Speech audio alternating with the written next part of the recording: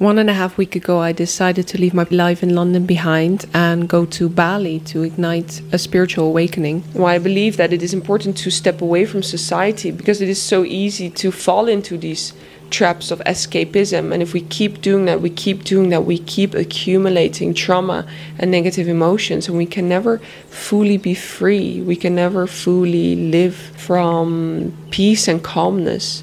And I think what it means to spiritually awaken is not that you won't have all of these negative emotions anymore. Your natural baseline will be higher, but it doesn't mean that you can still not feel the lower emotions, but they just flow through you.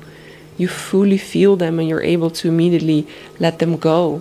Not live from the ego is not being preoccupied in your mind anymore when you are in public spaces by caring what other people think. Also stop judging others. When you seek validation from others about your work or about the way you look, or when you constantly feel like you need to validate others, give them compliments to make them feel better. Any form of judgment, any worry about the past is the ego, because you're holding on to a story about the past. Why we do this is because the emotion is never truly felt, never truly let out. Rather, we seek escapism, forms of pleasure. When do we actually sit down and go within and really do the work?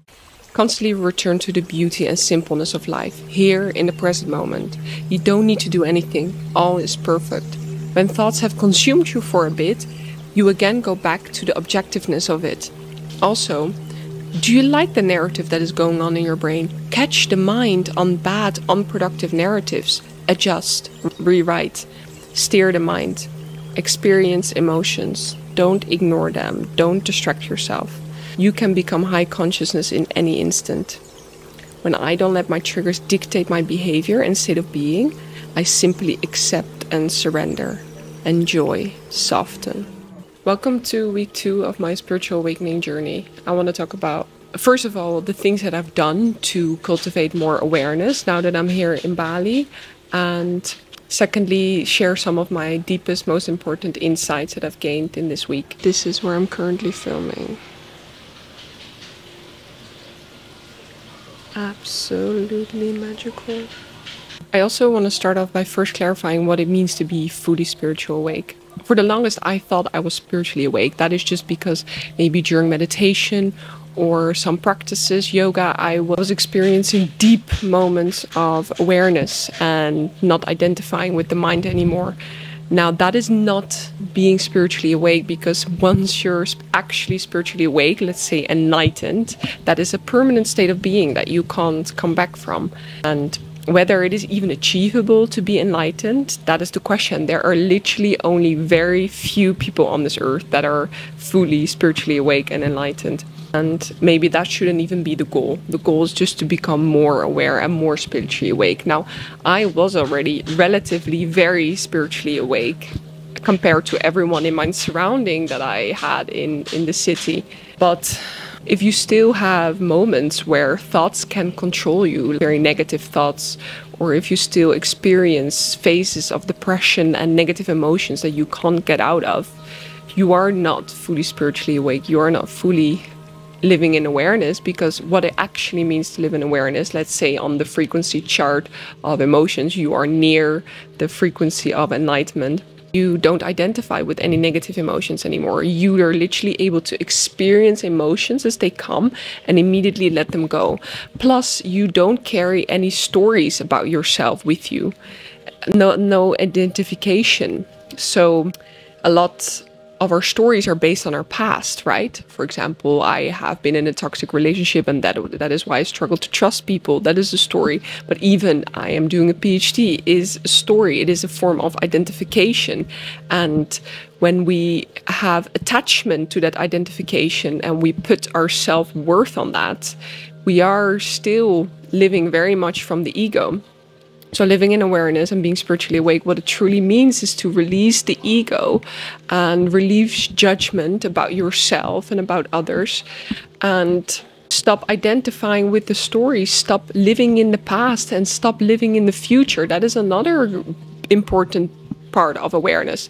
And if you've experienced brief moments of this, which I did when I was living in London, it doesn't mean you're spiritually awake, because being fully spiritually awake means this becomes a permanent state of being. The city just wasn't making me happy. The environment, everyone around me being in their ego, wasn't aligning with what I felt was my true need and purpose, which is to evolve and grow more into awareness so that I can be more at peace and actually use that to then actually help people.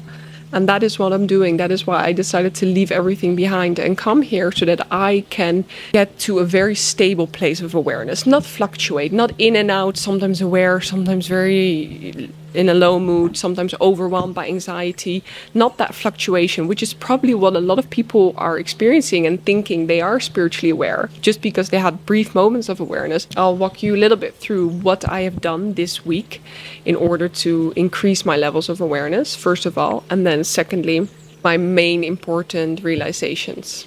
A part of me thinks it is impossible to become fully spiritually awake when you're living in a city. It is just the environment and the energies are not allowing it, right? And you are probably still surrounding yourself with a lot of people that are living from their ego. It is impossible to become fully spiritually awake in that environment. At least it was for me. And I think that must go for a lot of people. So if you ever have the opportunity to go somewhere else, to travel to spiritual places in Bali or India or wherever it is, I think that is highly recommended because it also sort of takes you out of your normal environment and allows you to really take the time to do the inner work. Now, what has this inner work looked like for me? 4 things I've been doing very consistently that are facilitating this awakening. First thing is meditation. I meditate every day for at least an hour. Sometimes twice a day, in the morning and at night, because this is actually practicing what it means to live in awareness. Because as you are meditating, there are a lot of thoughts that might come up.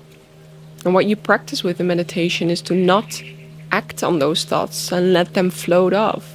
And there are different forms of meditation that you can do. You can just sit in a cross-legged position and focus on your third eye and try to keep your awareness there.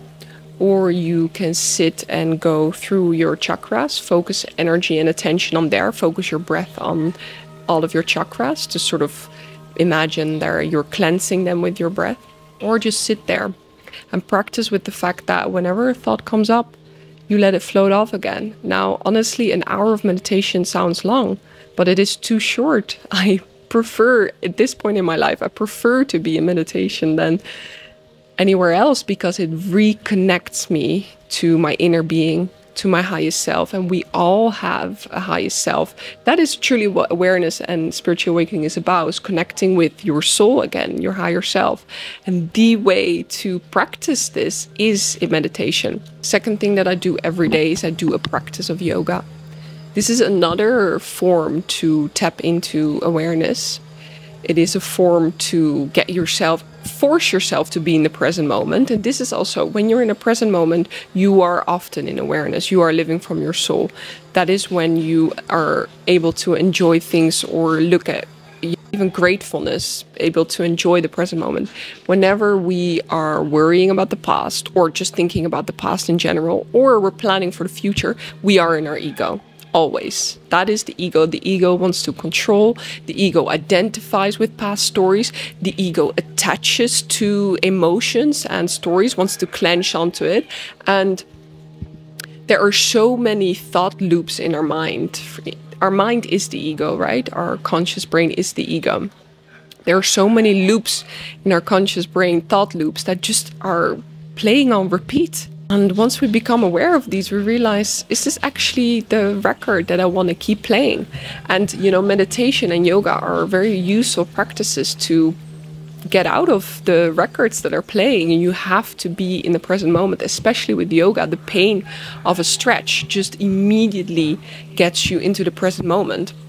And another benefit of yoga is that a lot of our emotions are stored in our muscle tissue. So stretching them out is actually a very artificial, physical way to release those emotions. Third thing that I've done is I've done a conscious transmission. So this is a very interesting ritual with a person that is qualified to do this, a guru or someone that has been taught by a guru, what this conscious transmission is about. So this was a session that I did with someone here. What happens during the conscious transmission is that that person helps you go through your chakras and tries to see if there are any entities or energies that want to leave, that can be cleared. Now, in my session, it turned out that I had a lot of trauma or negative energy stored in my sacral chakra that I really wanted to leave. So he helped me release that energy, something that I might have not been able to do by myself. And you have to imagine that these negative energies that you're carrying with you can still manifest specific thought spirals. So releasing them is releasing a specific thought spiral that you might have been carrying with you for years based on trauma. These things form to protect you, right?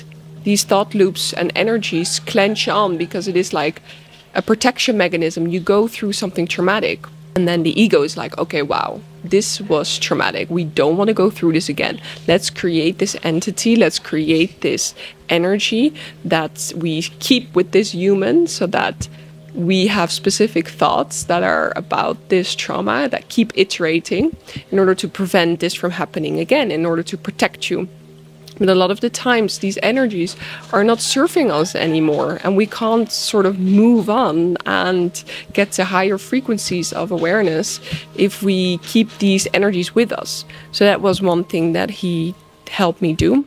And then the second thing is actually do a conscious transmission. So it is like he helps bring universal energy of awareness into my system through my crown chakra, imagining it like a golden light floating, entering my body. And oh my God, it was so magical. It was the first time in my life where my mind just completely shut off. Not even shut off. I could still hear it murmur in the background.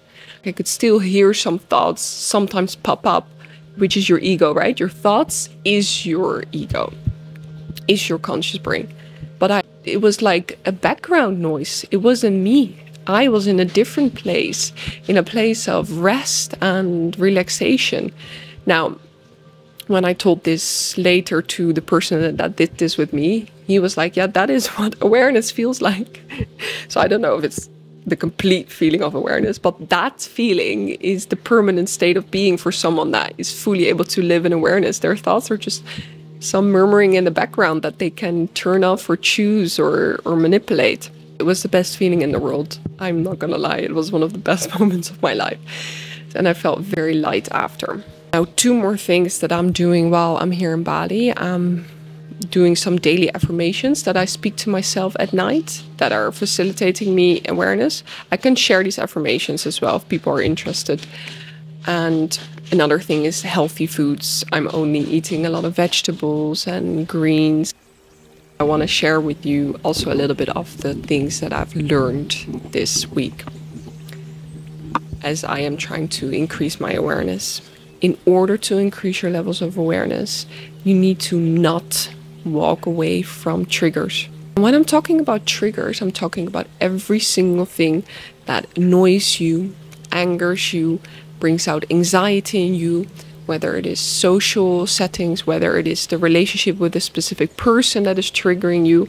Someone commented, when I was talking about making a video about triggers, someone commented, yeah, but sexual harassment people trigger me. I'm not talking about actively seeking things that annoy you. I'm talking about you going through your daily life and suddenly being overwhelmed by a feeling of anxiety, anger, fear, overwhelmment. You know, just this pit in your stomach. We all know what that feels like. And we all probably have several experiences a day where we have a negative emotion come up. That is what I'm referring to when I'm saying a trigger. And a lot of the time, it is other people that are triggering us.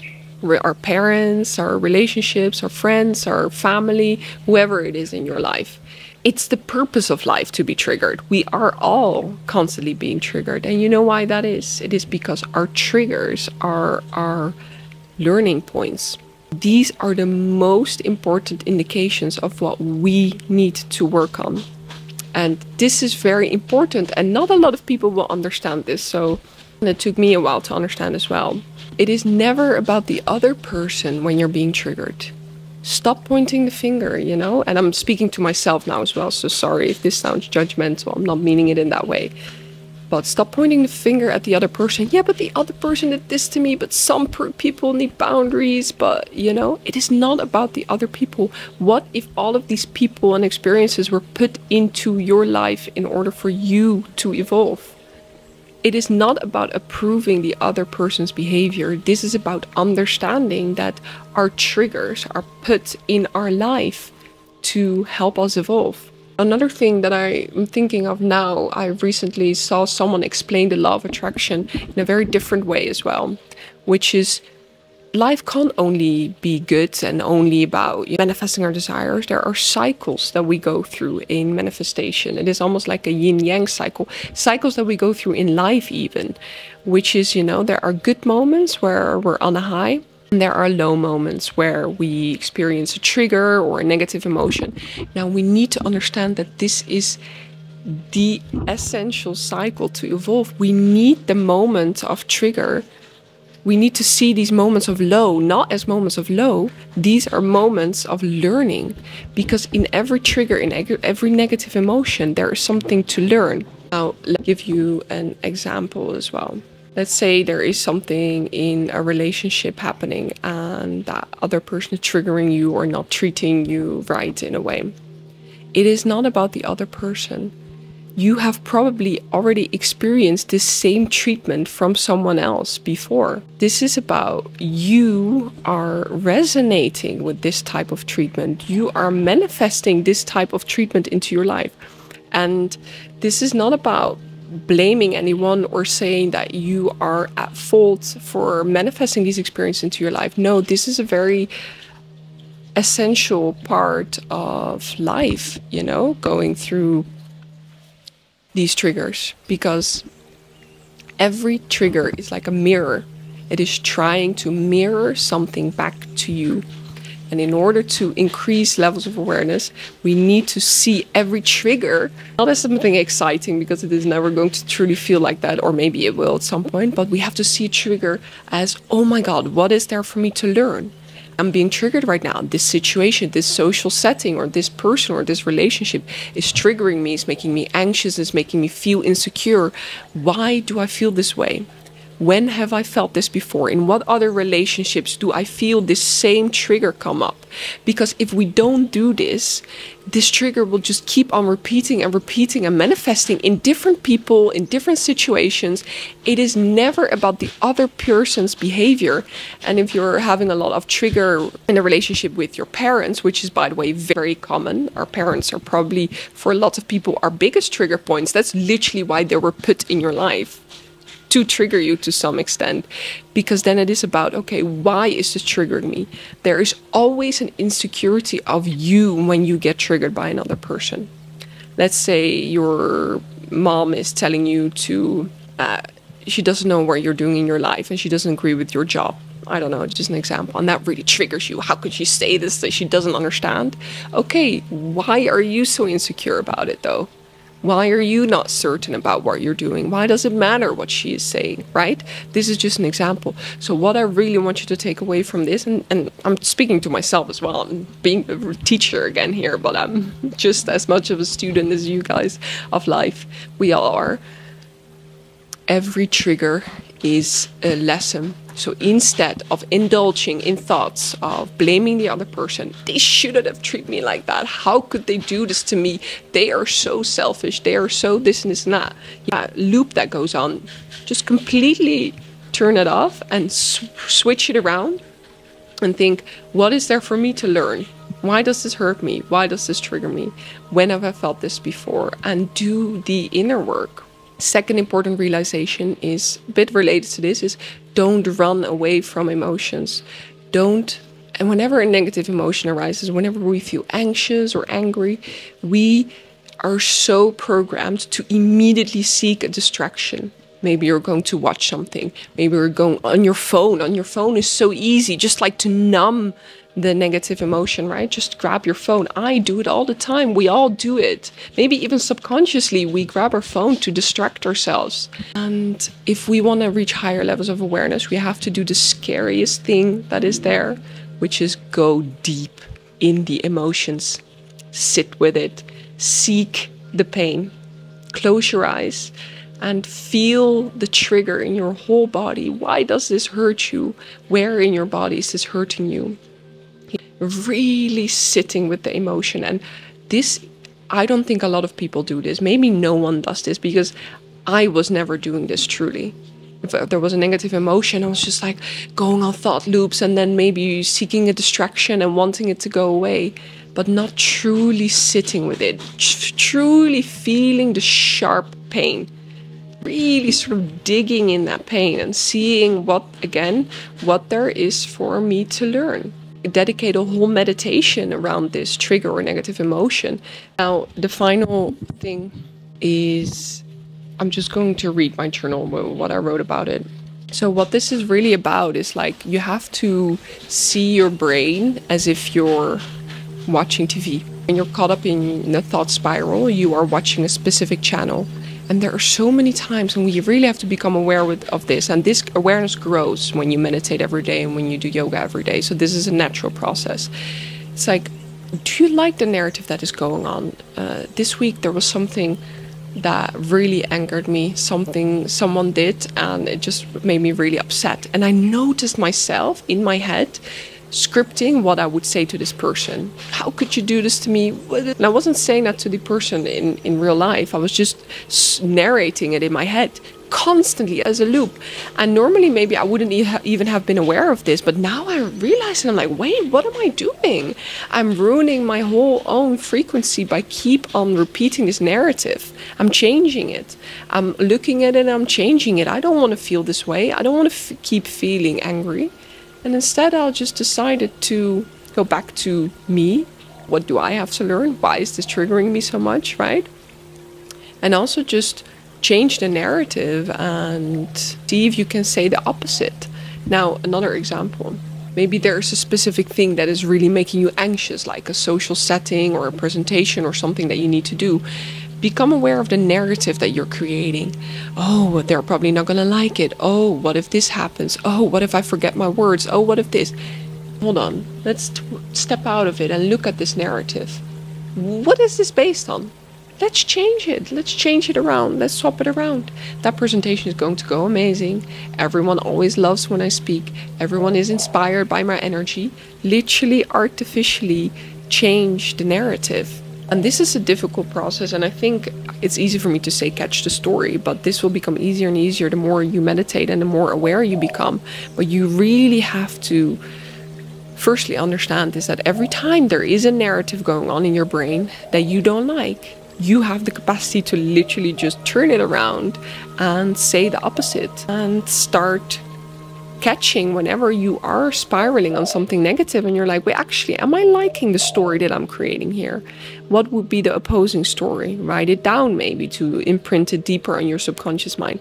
What would be the opposing narrative? And how can I, through repetition, perhaps convince myself of this narrative? Because we create our reality. We can literally swap things around, shift our whole reality once we start changing the stories that we tell about our reality. And this is also a lot about constantly reminding yourself, okay, I was thinking now for a while, let's go back to awareness. Did I like what I was thinking? What stories was I telling myself? What channel was I on? Can I switch channels, right? Can I go to a different one? And whenever you find yourself spiraling on something that triggered you, instead of focusing all that energy on the other person that triggered you or the situation that triggered you or how unfair it is, see what you can learn from this. How can you grow from this? How can you evolve from this? What is the positive here? Not even the positive. This is not about positive and negative. This is about taking back the awareness of deciding what thoughts you want to be consuming, what channels you want to watch. And okay, the final thing that I want to add for this week is we also have to become very aware of our judgment towards others and our judgment towards ourselves. I had to do this very special heart-centered meditation one day, and we had to stare each other in the eyes. You had the person closest to you, you had to stare each other in the eyes. And as I was doing it, I noticed how my brain just automatically was pointing out things about the way this person was looking. Not, it wasn't all negative, I'm not saying that, but it's just what my brain did. And that's when I catched it again, my ego, like, what are you doing? Why are you forming judgments? You don't even know this person, right? Go back to love. Go back to just imagining sending love from your heart to theirs, whatever they look like, whoever they are. And I just want to give you this example because if you say you don't judge other people, you're a liar. Because if we really become aware of our brain, we are constantly judging everyone. Constantly. When we see people, we notice things about the way they look. Even the woman who did the meditation walked in and had blue hair. And I was like, oh, she has blue hair. I'm like, ego. Why does it matter? Not that it was a negative thing. I'm not saying I was negative about it, but just in general, the judgment, right? We really need to become aware of it in order to grow and evolve. Now I'm gonna keep it at this. Also know that I have a very special manifestation identity shifting course. This is for the people who really want to transform their life in just a period of 5 weeks. And I'm guiding you do so with weekly teaching, daily practices, guided practices, daily journaling, and also my actual personal guidance through chat, where I can help you out to change your life in a period of 5 weeks. Link is in the description if that is something you're interested in. Leave a comment, leave a like, let me know what you think about everything that I've done this week so far.